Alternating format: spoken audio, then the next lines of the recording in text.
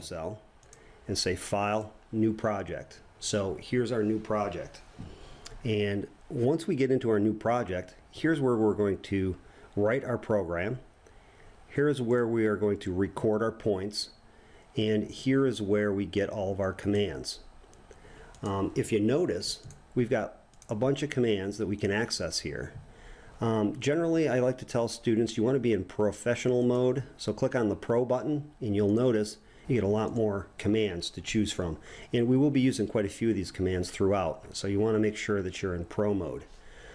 Also, this is just the program and the commands. There is no cell here. So the next step was, if you remember, to import the 3D model. So we have to click on File, go to Import 3D Model, and choose, go back to our desktop and find the 3D model that we just built. And we said we saved it in folder A. There it is. And then we'll import it. So there's our cell. And it kind of takes up a lot of space. It's unwieldy, and the program does some weird stuff. For instance, if we just start moving these things around, or we accidentally close a window, you know, how do we get this back the way we want? It's very easy. We can go to Window and say Teach and Edit, and we'll see just these windows. And oops, where'd my cell go? If we go to Simulation and Teach, it brings that to the forefront, and we can work on it from here.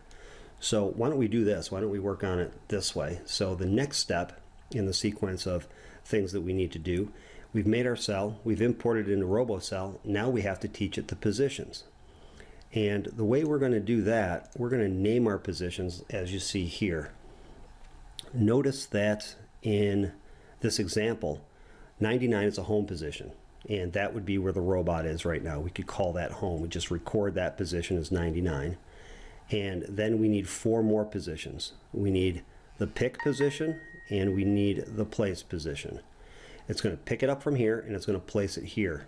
But notice that we have 2 positions directly above the pick and the place. And we do that on purpose so that we never slide the block across the table, causing friction.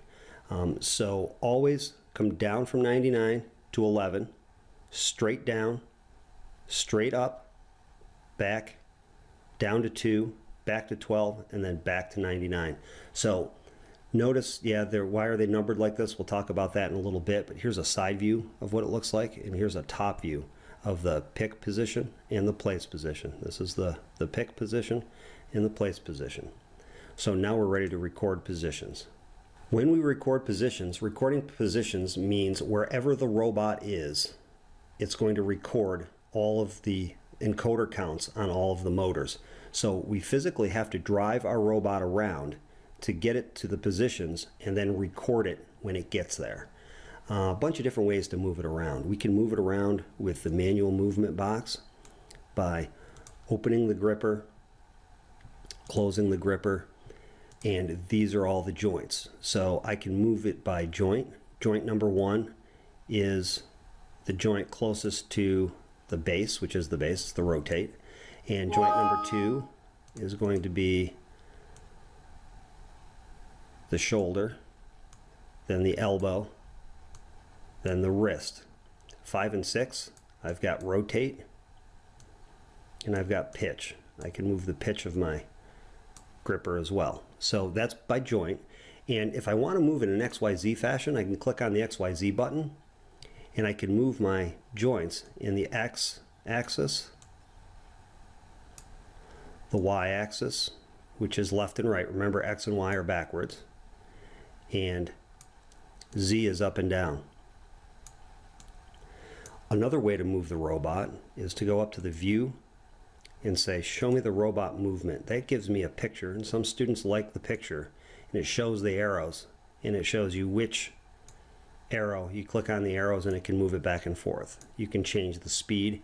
It also gives you the XYZ as well. Both of those work well, but something that works even better in simulation, you have these 3 objects. You do not have these buttons on the robot itself, but you do when you have a simulation running.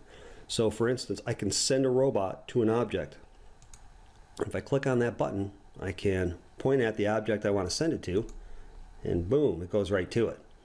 I can then say, send the robot above a point, and I can click on my block and it will send it above. And so these three icons are very powerful and allows us to do this really, really quickly. So I'm going to set my windows back to the way I had it with Simulation and Teach. I'm going to reset my work cell with that icon right there. That icon resets my work cell. So the next step is to record positions. So to record the positions, we can record them in any order that we want. And I'm going to start by recording number 99 because my robot's already there. So if I type the number 99 into the position number, I can hit the record button and it will record where all those encoders, where all those motors are right now. And it's all set. So now all I want to do is run it to all my other points, my 1, 11, 12, and 2. They don't have to be done in that order, and record all the encoder counts for all the different motors. So let's do that. My gripper's open so I don't run into anything. And I'm going to say send it to the object. And that's the pick position, so that's position number 1.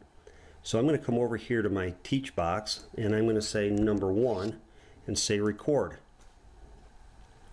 I'm now going to close my gripper and say, hey, you know what? Why don't we send it to a point above? And I clicked right on the top of the box and it sent it straight up. That's position, that we want that to be position number 11. So we're going to type in 11 and say record.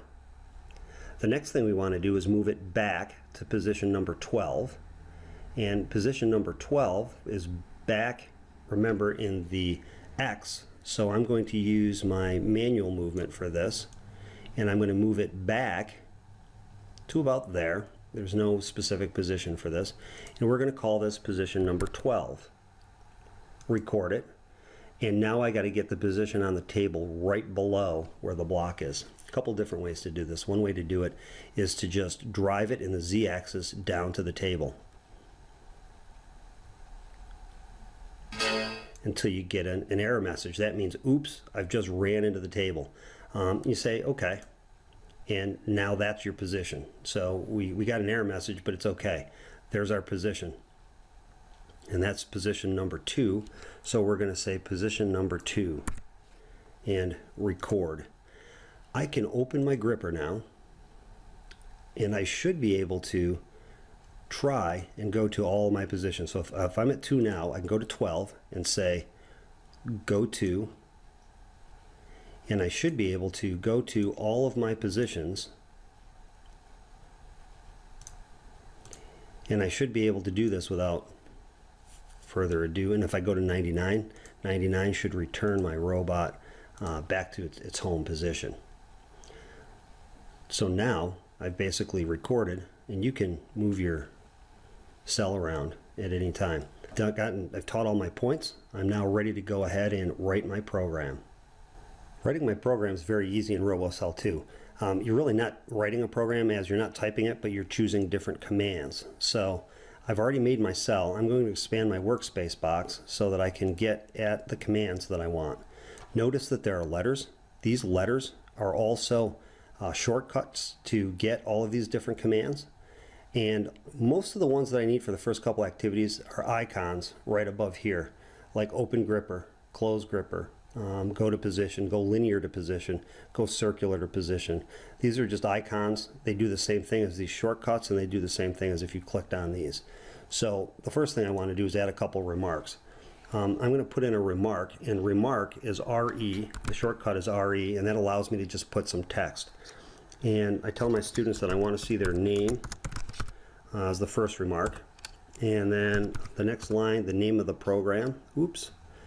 Oh, I made a mistake. So how do I fix that? I can double click on that, and now I can throw my text in there if you close it on too early. So the text that I want here is the name of the program. This is A, pick and place. And the next remark is today's date, which is 3/14/2016.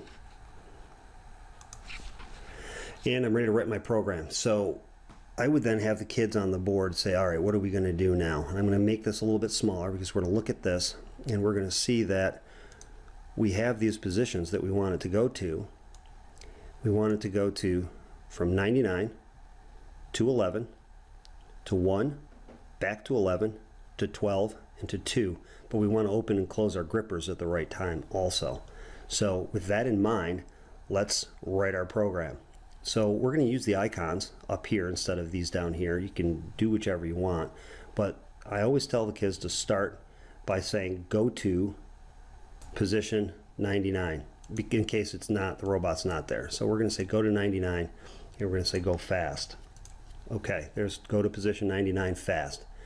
Then we're going to open the gripper, and this button down here that I just clicked opens the gripper on the robot.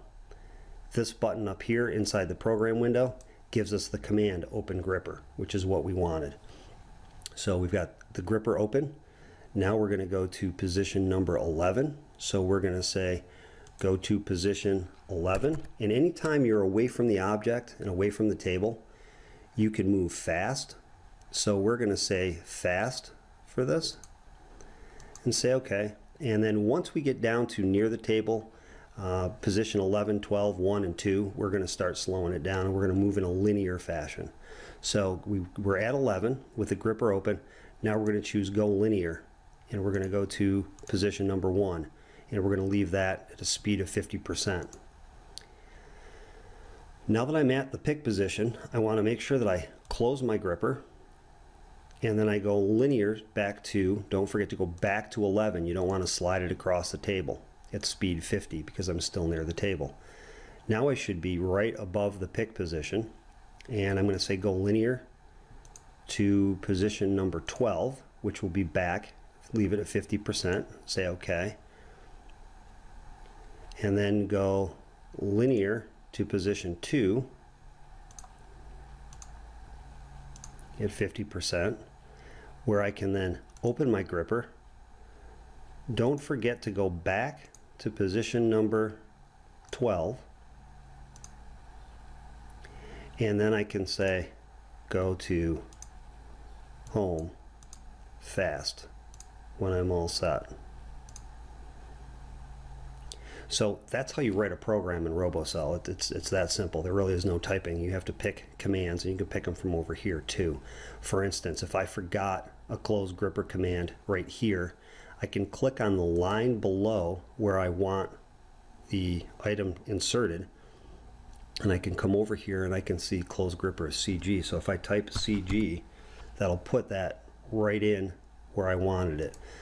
If I didn't want that there, which I don't, I can always delete a line of code by clicking on delete, the delete button on the keyboard. So I can edit my program just as I would any other type of programming. And now I'm ready to actually simulate it. The last step is once I have my program, I've taught my points, I've written my program, or recorded my points and written my program, I'm ready to try it out. So I'm going to go to the top of my program. Wherever that blue line is where it'll start running the program from. If I accidentally leave it here, it'll start from there. So I want to make sure that I start at the top. I'm going to press this run single cycle button.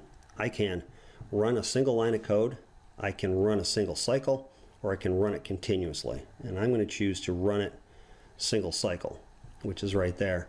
But before I do that, what I want to do, make sure I reset my cell. I want to turn on my robot path by clicking on this icon here. By clicking on this, the robot, you'll be able to see where the robot's moving, and it'll leave a trail. So let's turn on that and see what happens. I'm ready to run my simulation, and where the pink line is where it is in my program, and then I can see what it's doing and where it's going, and I can move it around. There is no fast forward button, so it runs it at full speed, and then you can see your program. So here's my program, and here's what it did. Things to look for with your students. Make sure that these lines are straight. These should be go linear moves so that it goes straight down to the table and straight back up, and it doesn't slide or cause friction. There shouldn't be any lines that cross like this or like this. That means they slid it across the table and they didn't go straight up beforehand.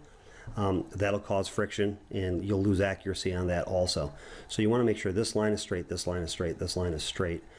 Some kids choose to use go linear for all of their positions, and then these aren't curved. That's okay, it doesn't matter. But just remember, you want to be in pro mode. If you can't do something you want to do, it's probably because you're in L1 or L2 and you don't have all the commands. Those are the basics. So once you're all set, make sure you save, and you say File, save your project. Make sure you save it in that folder that you made. I made mine on the desktop in this folder, in folder A. I'm going to call this A